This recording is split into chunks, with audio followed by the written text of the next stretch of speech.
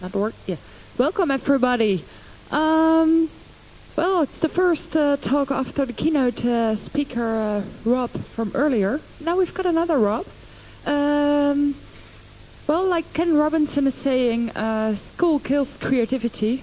And this Rob has found a solution for it, restoring the creativity. And it's called Robot to Robot. From robot to robot. Rob, the floor is yours. Hi.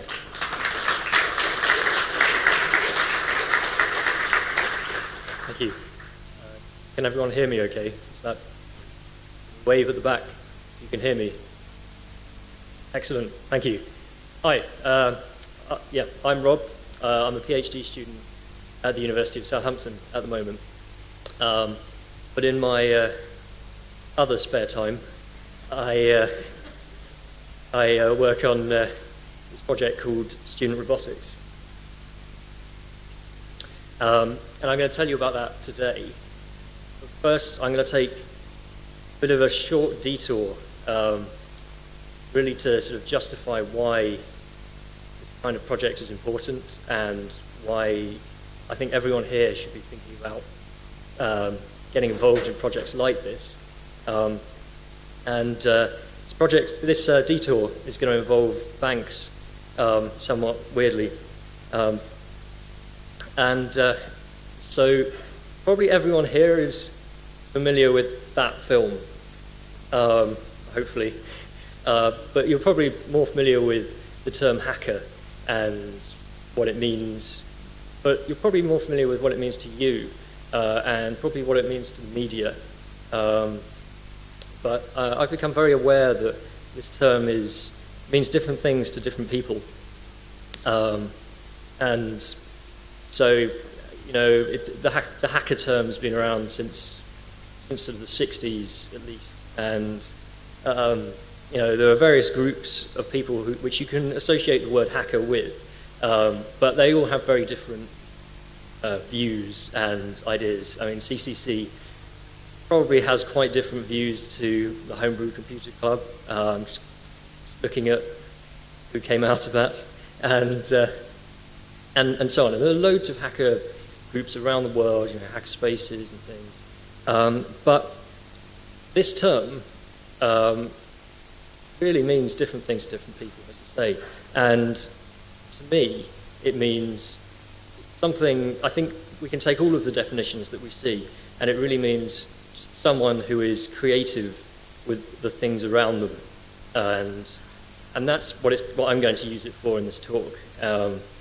Just really to mean someone who is creative. But it's still kind of distinct from hobbyist and amateur in certain ways. They kind of convey that the individual doing something isn't necessarily doing it particularly well, but hacker sort of has a different vibe to it, and it has an element of community and culture and things like that. But I think, yeah, looking at this room, we're definitely, you know, in that really small piece of this highly accurate pie chart. If you think about that pie chart as the world's population, this is grossly exaggerated as the number of hackers in our community and population. And I see this as a problem, really, because it means that we aren't always thought of when we're trying to do things and trying to work with other people. People don't really see why hacking something is good. And just think about that a bit more. Why would we want more hackers in our society? I'm sure a lot of you can answer this question, but I think one of the big problems that it solves is that creative people are good at solving problems. That's something that they do. But creative people are also good at creating problems you didn't even know you had, and that's something quite important, really. If someone solves a problem that you didn't actually realize you had, but you realize later that you did have it, then you've won quite a lot without having to do much. Which brings me to banks. As you know, banks are these fountains of paperwork that, and bureaucracy, and they store our money for us.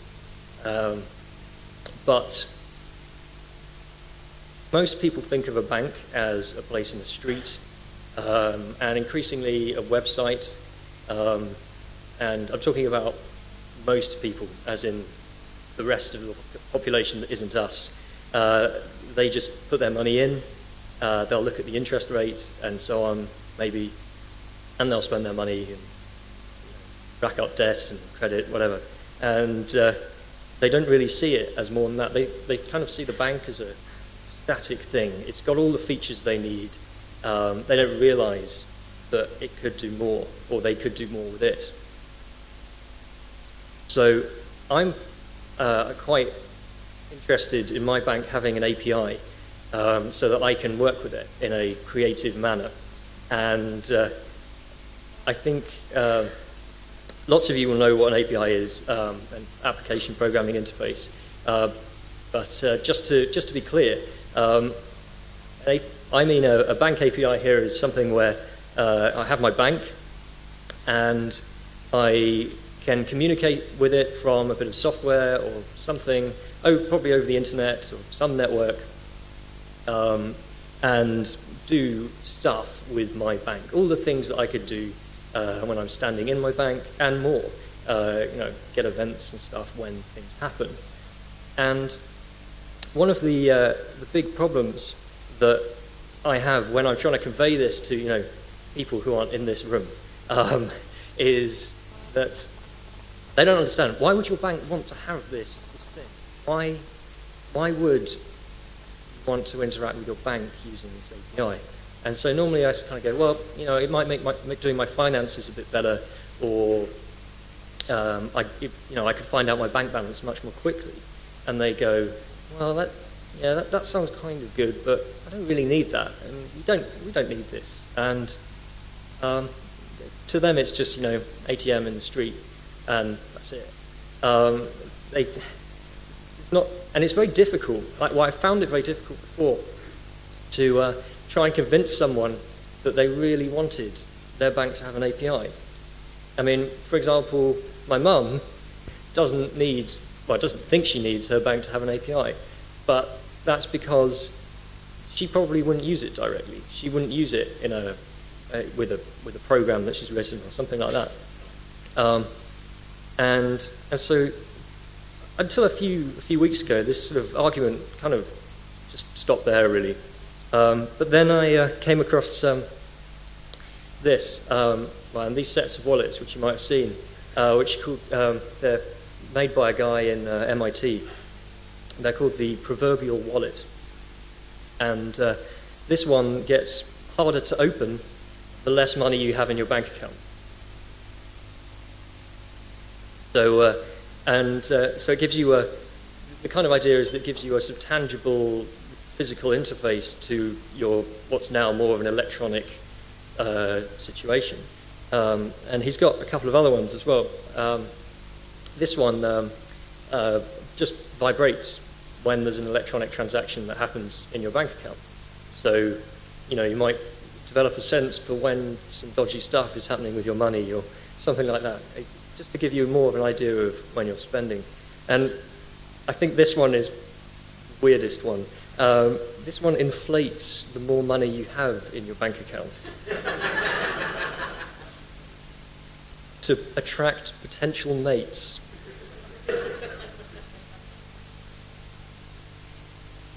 Yeah. And so, but to make these things, you really need to be able to interact with your bank in an electronic form, unless the bank has sold you that wallet, and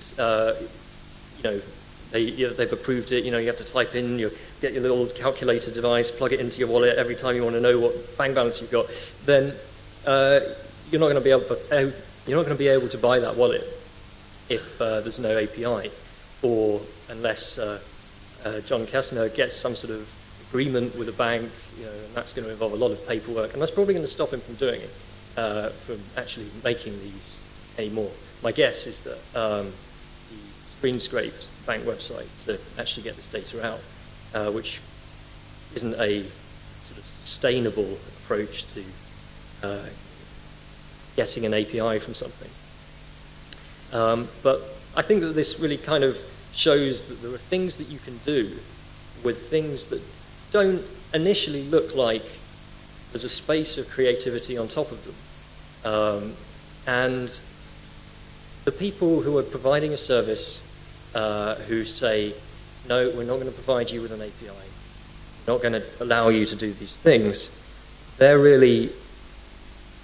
in their sort of box, and it's either that they can't see how you could be creative with these things, and the other thing is that, and this is probably quite likely with the bank, they don't have enough customers asking them for an API, because they're a business and that's what they want. They want their customers to have something. So how do we solve that problem? How do we make it so that more of their customers and other businesses have an API? So the general point is that there are bits of technology which we find uses for, which the manufacturer didn't. And we want shops and things to have APIs. And like, I might want my plumber to have an API. Most of the interactions I have with a plumber, they're pretty, regular.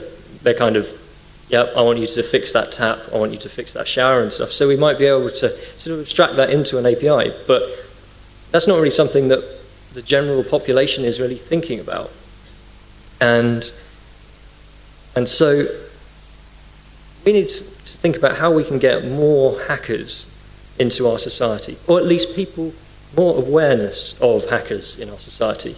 How we can get people to be aware that systems can be hackable, as in you can create on top of systems that are already there. And even if they need to be aware that even if they can't see a way of hacking this thing, someone else probably can. There are a lot of people in the world, and they can think of a lot of things. So, And what are the reasons that we have only a really small number of hackers today? Why? So I think one of the major reasons is resources, access to tools, things like that. I think a lot of us wouldn't build a lot of the things today that we build today if we didn't have a particular tool. To a man with a hammer, everything's a nail, that kind of thing. And these projects, like RepRap, MakerBot, and Arduino, and things like that, make it easier and cheaper. That's the essential thing here. Cheaper for people to actually get hold of resources that they can use to become creative with. And that's all well and good, and these projects are doing good work in that area, and there are loads of other projects around things, and it's pretty much solved in software with free software. That's done. But it's really beyond the software and the hardware that we have to think now, I think. And I think that we have to look in education. If you think about it, when did you become a hacker? If you think you're a hacker. And my bet is that it was after you left school. Maybe when you were at university, you started to think you were sort of a hacker, maybe, or become creative at least. And I think that this really shows that the education system itself is not doing enough to make people creative, help people maintain their creativity, as Ken Robinson talks about in his books. This quote really kind of sums up his ideas about, his sort of beliefs about the education and things. And it seems to me that today, as I wrote in the abstract for this talk, hackers are generally the people who manage to kind of struggle through the education system, holding on to their creativity as tight as they can, and then they get out the other end and go, phew, now I'm a hacker, yeah, that kind of thing. Okay, that's good. Right, we've got the problem. How are we going to solve it? So, when I was 17, I went to college in Cambridge with a couple of the guys down here, and there was a robotics group at my college, and there aren't many of those in the UK yet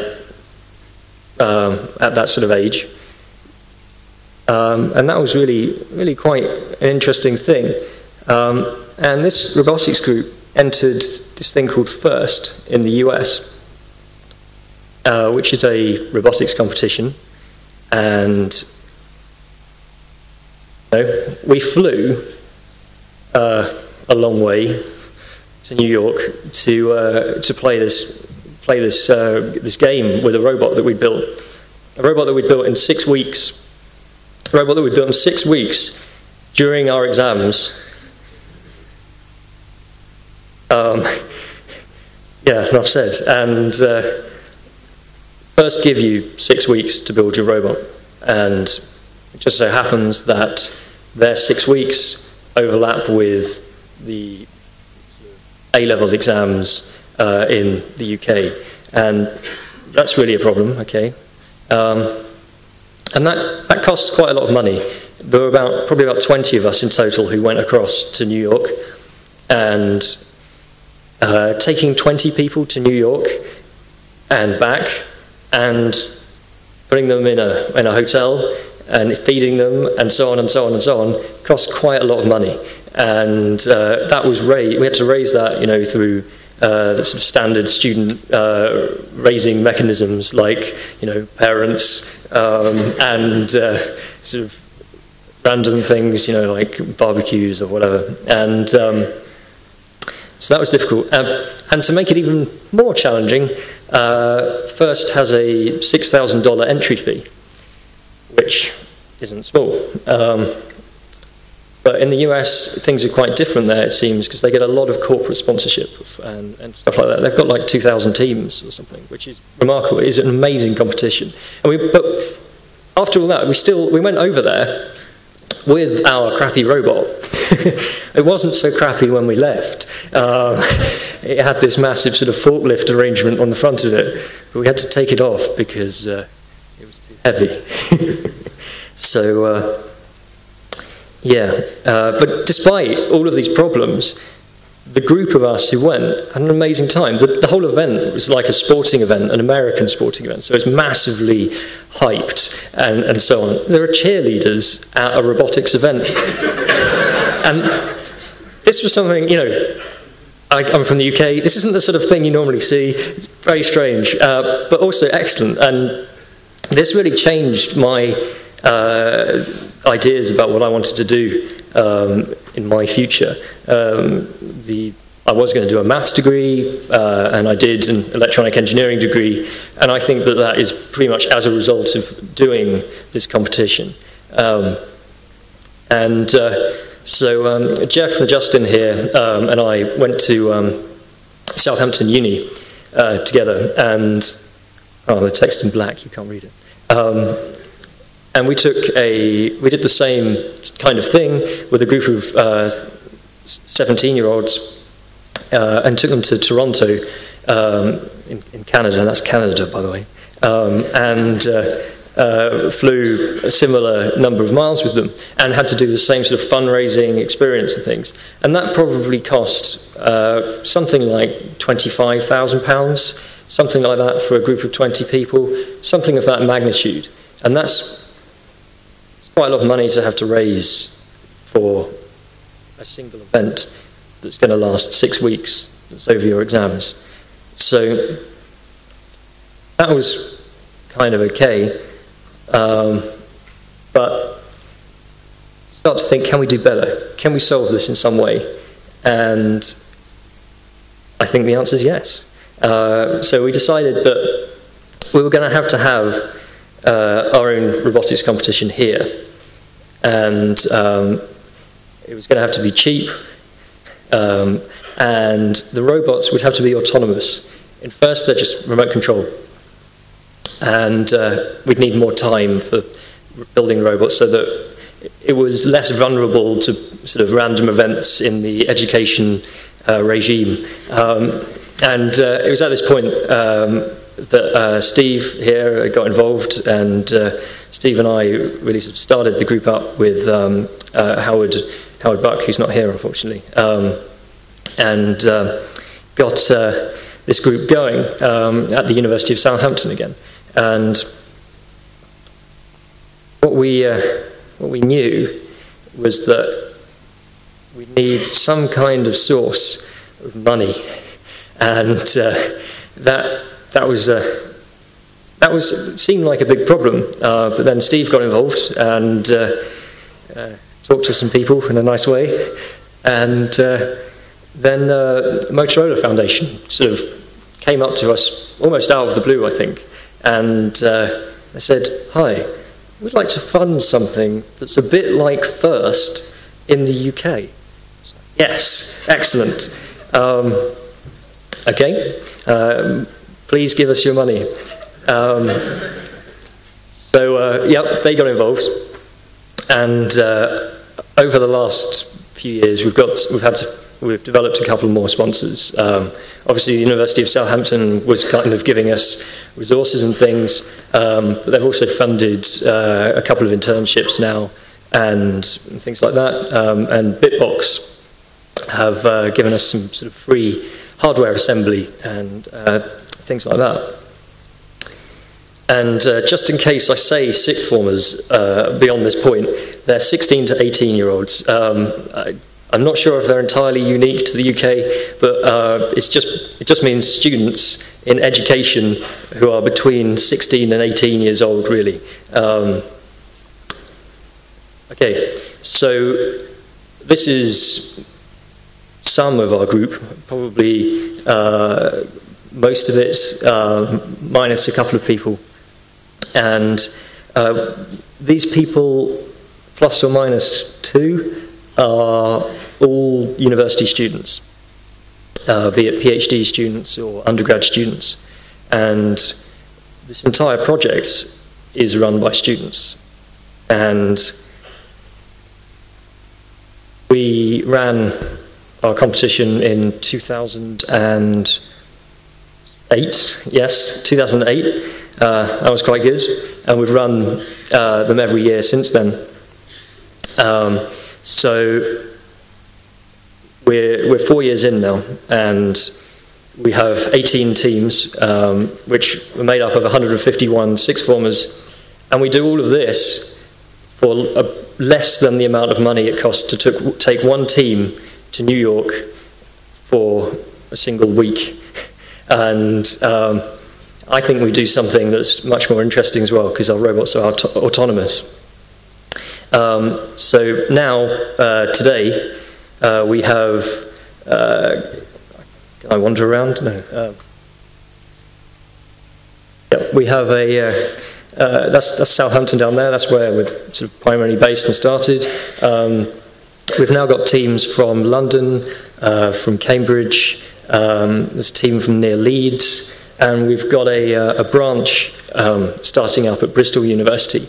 And this is really big for us. This means that we're getting more university students who are the people who are actually volunteering to do work and run this thing involved. And we're really looking to expand to other universities. And as people are leaving university, some of them are staying involved and in contact and things like that. So we're growing. And if you'd like to get involved with helping us grow, that would be awesome. And the other interesting thing about this year is that we've got a team from Grenoble in France. And so we're sort of kind of growing into some other countries as well, very slowly at the moment. Okay, so enough stuff about, why and what we are. I'm going to tell you about the games that the robots play. So at the beginning of the academic year, in sort of September time, we set the students a task, and that task so far has always been played in a 8 by 8 meter arena. That's that big black square. And this year, our game is called Tin Can Rally. We have another shorter wall on the inside to make this track around the outside. 4 robots play at once. Again, they're all autonomous robots. There's no remote control. Essentially, you press start on them, and then the game plays for 3 minutes, and no one can interfere with them unless, one's eating a person or something like that. Around the arena in that track, we've got a load of baked bean tins painted red. Why they're red will come apparent in a minute. And the idea is that the robots can pick those up and carry them around. And every time the robot passes a corner of the arena, it gets a point. Every time it passes a corner whilst carrying a baked bean tin, it gets an extra point. So the more baked bean tins it's carrying, the more points it gets. The faster it goes round, the more points it gets. The more corners it passes, the more points it gets. And to make things just a little bit more interesting, we have this short detour. And on this bird's eye view, it looks like you might want to take that route, but it's actually a ramp. And on top of that ramp is a magic baked bean tin, which doubles your points.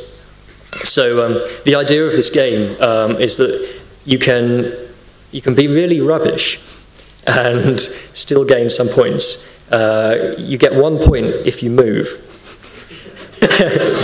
because the students are actually building their own robot chassis. They're building, they're attaching wheels to motors and things, and building the body of the robot as well. So having a robot that moves is an achievement, and so we give points for that. But there are also, there are a couple of routes, different strategies you could take with this game, which kind of hopefully makes it a bit more interesting. Ah, yes, and there's a little black line on the ground which tells you, which you can use to determine when you're coming up to the ramp. So we give teams hardware in the form of an electronic kit that we've designed. We give them software, which we've also, we've taken from free software sources, and we've written our own as well and mixed those together. And most importantly, though, we give the teams guidance. We call it mentoring. And if you think back to when you were 17, or try and think forwards to when you're 17, approaching a project which is 6 months long and is kind of quite nebulous and open is quite a scary thing. It's quite difficult, but also it's a project in which you're asked to be creative with something that's not necessarily something you thought you could be creative with, and so you're probably a little bit scared of that as well. So a lot of our teams get a university student going to them every week to sort of give them guidance, and generally it sort of turns into them being kicked into actually doing things and stuff like that. But the guidance is really important, making sure that all of the teams actually know what's going on and like kind of have an idea of where they're going. That's probably the most important thing. It's more important than the hardware, it's more important than the software. Giving the teams guidance and making sure that they know what they're doing is really important. Okay, so I'm just going to talk about our kit now. So we kind of, in general, had 2 versions of kit. The one that we first shipped and sort of kind of shipped in various modified forms for the last 3 years ran on these things, which many of you might have seen, the NSLU2 Linksys boxes. And they just have an ARM chip in, quite a slow one. They don't have much RAM, something like 16 meg or something. And this is what all the students' code is running on. And then we gave them this other hardware that we designed that plugs into that. I won't go into what those are because I'm going into what this new kit is in a minute. we kind of gave that to them. By the way, if you're working with people, never give them electronics that isn't in a case. That is just a recipe for disaster, especially you know, one-off electronics that is quite difficult to get manufactured again, and when the people repairing it are volunteers. So yeah, and even though we had a lot of, you know, we have standard engineering problems with our kits and stuff, the teams really still managed to build things with it that are quite cool. And this is by far our favourite robot, even though it was actually quite poor at doing the challenge. The challenge in, last year was to pick up the red cubes. The blue ones gave you negative points, and the red ones gave you positive points. And the idea was to just get them in your robot by the end of the game. And so this robot has two pincers on front of it, and it tries to grab the token, lift it over its head, and let go of it so it drops into the bucket behind it, with extremely varied success. And hopefully, I've got a very, very short video which might work. We'll see. And I don't know if you can see that, but this robot is entirely autonomous. So what it's doing is, and unfortunately I don't have a video of the best bits where, you know, like it just manages to get the red block, lifts it up, lets go, and then it falls forwards. And the whole crowd in the room, even though they were on other teams and stuff, were fully behind this robot. And they were trying to get it to just will it to get this red block behind it. But try as it might, I think it got a few. It was in the final? Yeah. Ah, okay, excellent.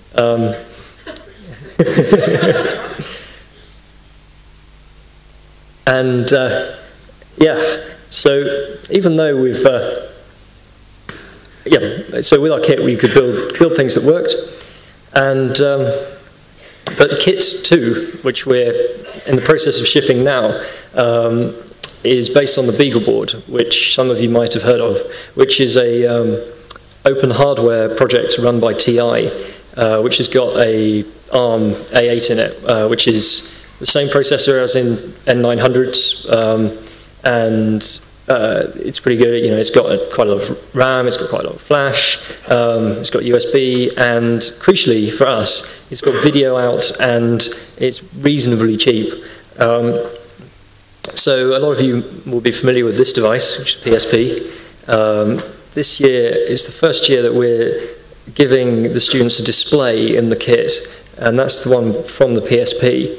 And we've got this nice shiny sort of, we call it the power board. It's really sort of the motherboard of the robot. And it's got the display from the PSP in it, connected to the BeagleBoard, which is on the underside, and it sort of does battery management and stuff for the robot. And you can play Doom on it, which is by far the most important use of it. We've got other things, other bits of the kit, so that you can interface with the real world. You've got a motor controller. There's a joint I/O board for digital input and outputs, analog input, things like that, and a currently in prototyping board for controlling servos and things. But most of the sensory input from these robots comes from a webcam. That robot you saw just now knew where the red block was because it could see it. And that's something that our volunteers / uni students have done some work on to make sure that we have a vision system that's kind of simple enough to use for someone who's never programmed before to be able to find a red blob in a big white space. And they do their programming in Python, although we're kind of looking to see if we can give them more options in that space. And at the moment they do programming with a USB key. They go between machines with a USB key. They plug the USB key into their PC, into a web-based app, and they click export, put it on the USB key, stick it in their robot, and it runs.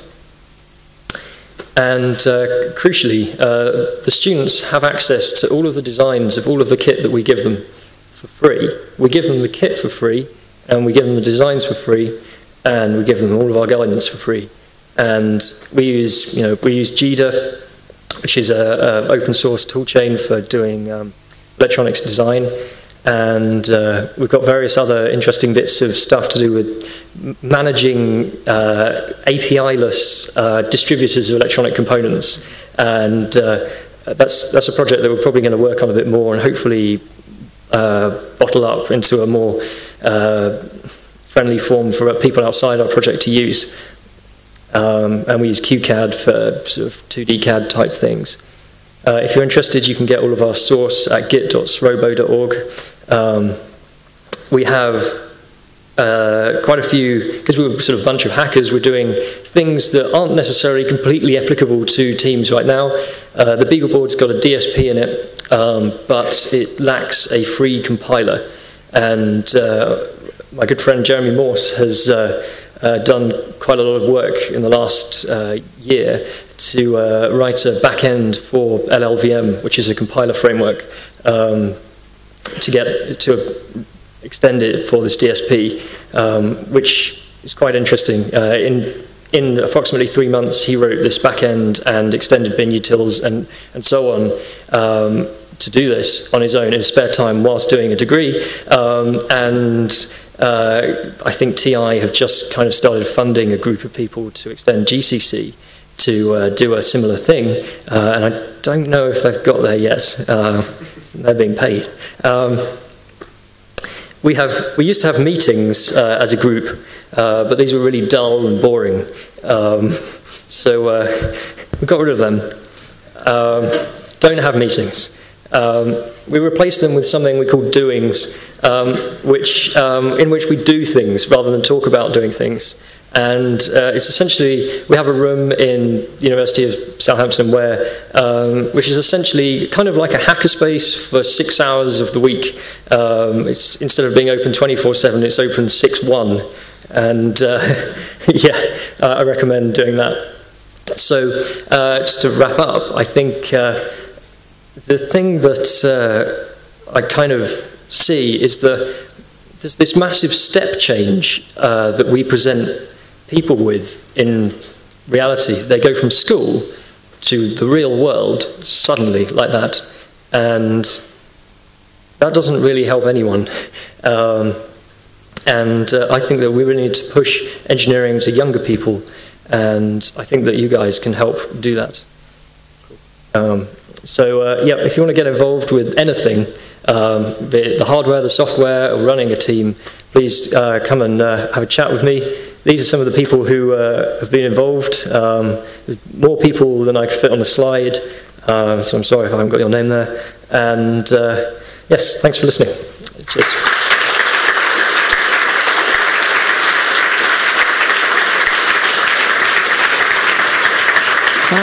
Thank you so much, Rob. Are there any questions? Please raise your hand, and we'll make sure a microphone is coming your way. Over there. Hey, that was awesome, especially when you talk about education and Ken Robinson and kind of link it, the whole thing. Actually, when I was in college, I hated it, really, because it was a lot of rote learning in computer science and stuff, and I always used to hate it. And right now I'm involved with a hackerspace in Ireland, and it's amazing. But what's the biggest challenge you face in kind of growing up the community and getting students involved? Like, how did you pitch it for universities, for sponsors, for... Yeah, that's an important question. And it's becoming increasingly important as we grow. The thing is targeting it to university students is a different challenge to targeting it to sixth formers, which is a different challenge to targeting it to teachers, which is a different challenge to targeting it to sponsors as well. And being a voluntary group who mainly, most of us want to spend our time working on software and hardware and hacking, but we still have to and what I'm beginning to realize is that I have to spend more of my time working on sort of encouraging people to get involved in our group through various means. And at the university, we've tried various approaches. Like we give some talks at the university about things that we use, like tools. Like I give it's turning into an annual talk about using sort of Git, the version control system, and we have a few other talks, hopefully around that kind of thing. And that makes just great, generally raises awareness about us. I think that's probably the best thing that we can do, is just gradually raise awareness and do the occasional sort of PR stunt. Does that answer your question? Yes, any other questions? Yes, over there.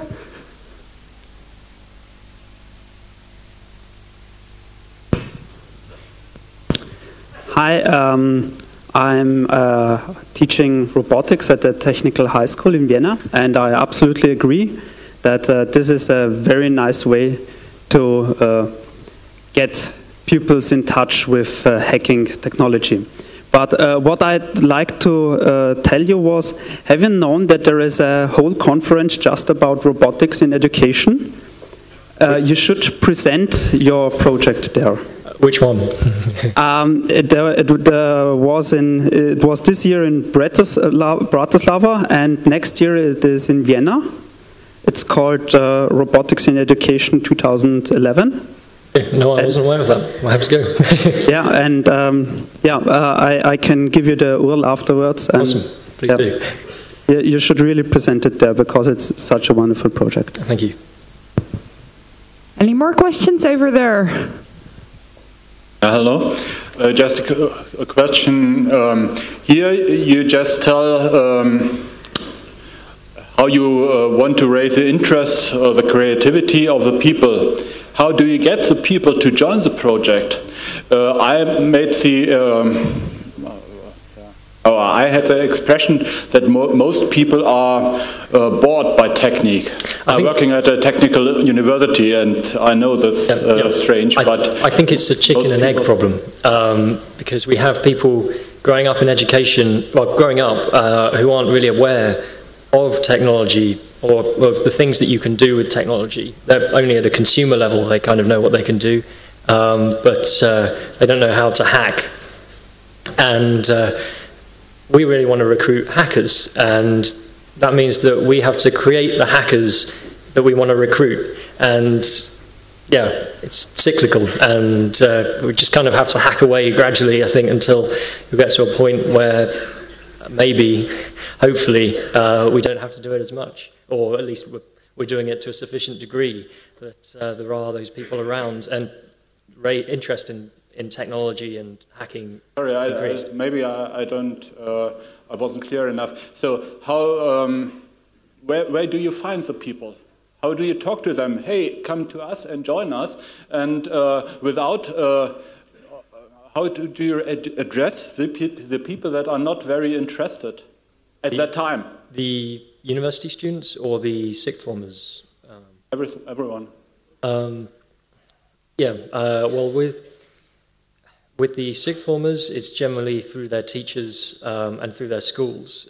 By building up relationships with the schools, we find, and you kind of have to look at each school kind of individually, and because they each have their own way of going about things, and some find it easiest to like have registers and things like that, and just putting a flyer in each of the registers kind of gets people to know about it a bit, and some people will join just from that, but then people will join through their friends, and that's actually how I joined the robotics group at the college I went to. I didn't want to join it at first, and then my friends nagged me until I did. So I think, yeah, friends is a good one, and at university, it's pretty much the same. Again, it's raising awareness, and at the moment in the university, we kind of find the people who have already got most of the skills that we need, which is difficult, considering they've just come through. They've basically just come out of the education that our target audience of competitors. Yeah, it's difficult. It will be. The last question. Yes, over here. I'll come to you.